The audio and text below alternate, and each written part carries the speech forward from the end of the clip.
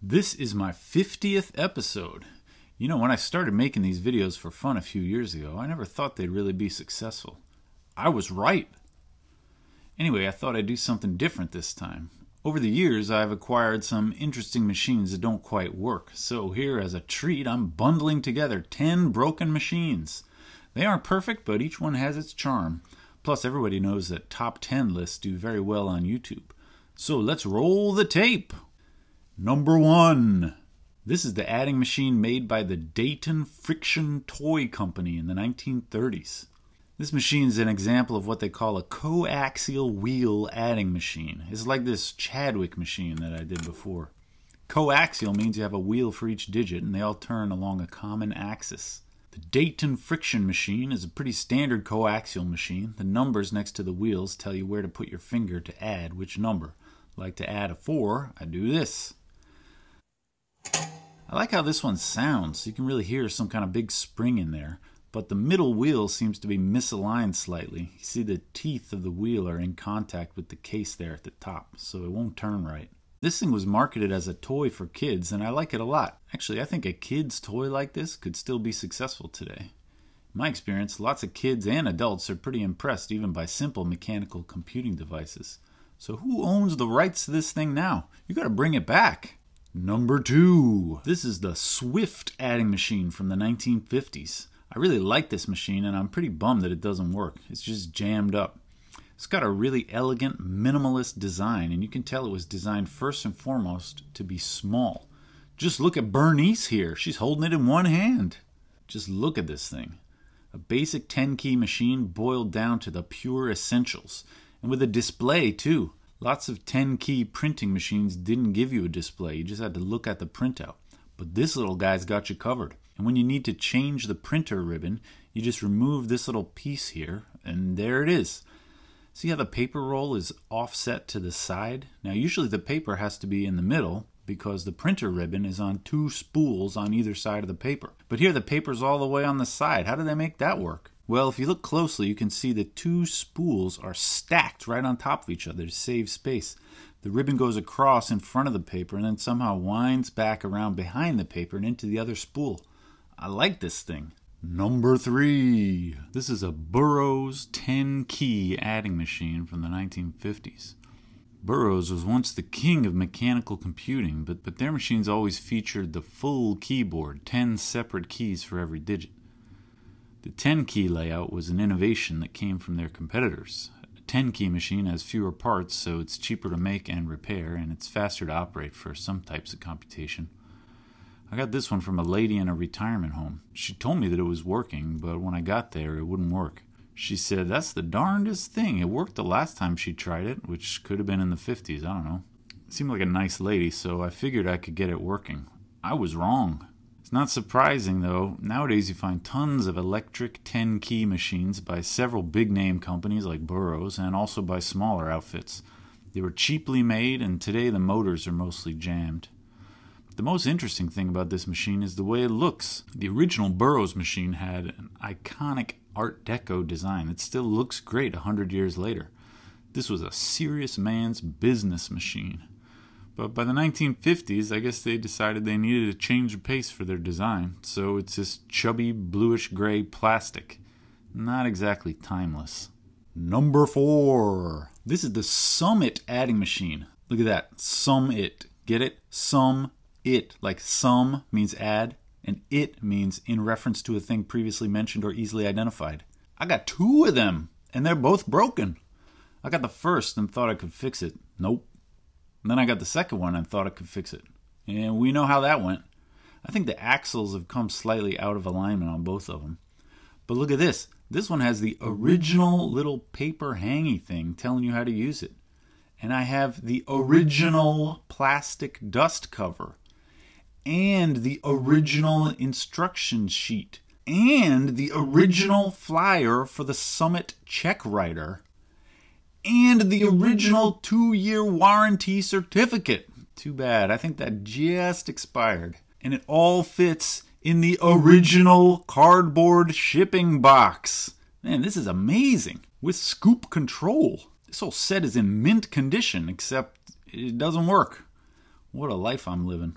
Number 5. This is the Royal Budgetmaster. Another cheap plastic 10-key machine. Alright, what do we got here? Royal. That was a classic typewriter company founded in Hartford, Connecticut in 1904. Surprisingly, the Royal Company still exists today. And even surprisingly, they're still making typewriters.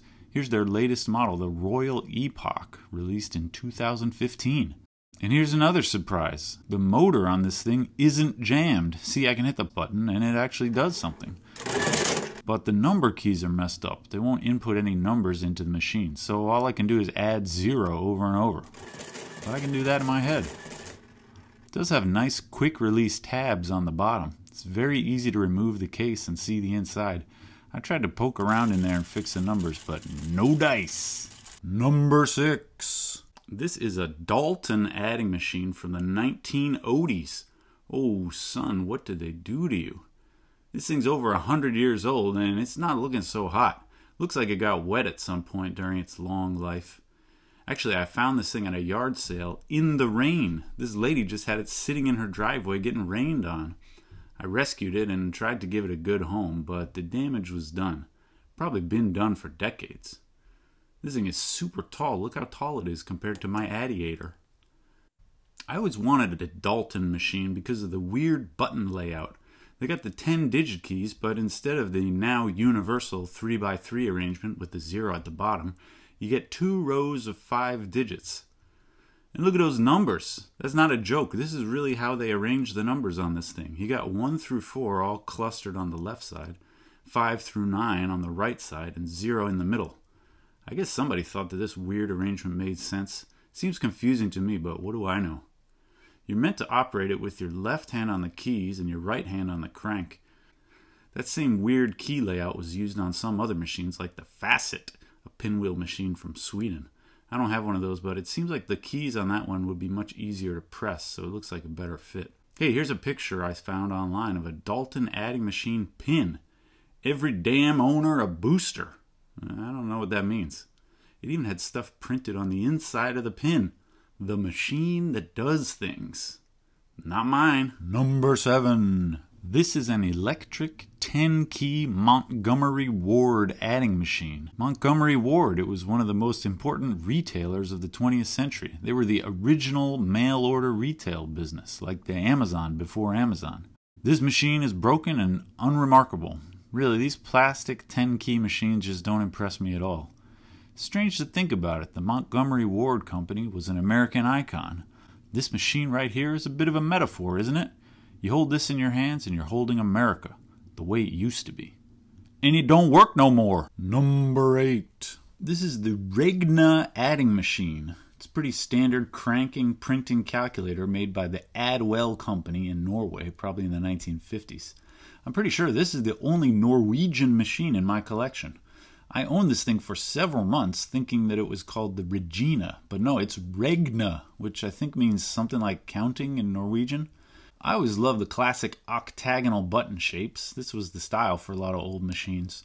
The really unique thing about the Regna is this little 2-headed button here. Would you believe me if I told you the first time I saw the Regna, I saw that weird little 2-headed button, and I said, I want that! This machine is hopelessly jammed up, but it's meant to work just like the totaling button on a Victor 600 or 700 machine. When you grab the crank, you reach out with your thumb and push the total button forwards as you start to crank it down. Or if you want to do a subtotal, you push the other side of the button. The Victor machines use this special molded triangular button cap, but them Norwegians just decided to put 2 normal button caps on one post.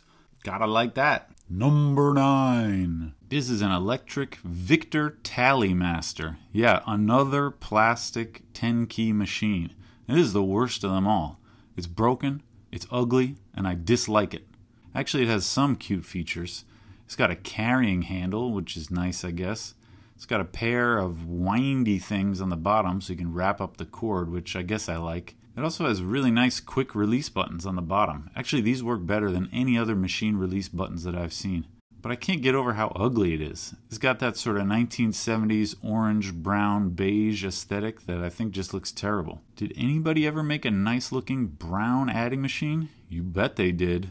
Number 10. This is a beautiful Comptometer Model H from the 1920s. The classic Comptometer is one of the most beautiful machines ever made, in my opinion. And it works perfectly, so it's not for today. This is a Comptometer Model 12 from the 1950s. It's a piece of garbage. It's like a classic Comptometer, but much uglier. And it's electric. See, when it's not plugged in, the buttons don't do anything. And when I plug it in, still nothing. But this one is really puzzling to me. You know, a standard action classic adding machine makes you pull the crank every time to add a number. And if you want to multiply, you got to add over and over again like this. It's pretty slow, and boy are my arms tired. So then they invented the electric motor-driven machine. You just push the button. It's faster and easier. I get that. But the Comptometer was always a different kind of machine. It's a key-driven machine. To add, you just push on the keys. You don't turn the crank. The crank is just for clearing it. If you want to multiply by repeated additions, you just push the keys over and over again. Okay. Now this one has an electric motor in it, but what's that supposed to improve? I can already hit the buttons super fast, and there's no crank to tire my arm out. Even if the motor was working, I'd still be doing the same thing, right? Just pushing the buttons over and over. So why make one with a motor at all? Just another opportunity for it to break. It has this little flip stand on the bottom to make it a little taller in the back. I guess I like that. But anyway, now I'm left with a giant, heavy, broken electromechanical Comptometer.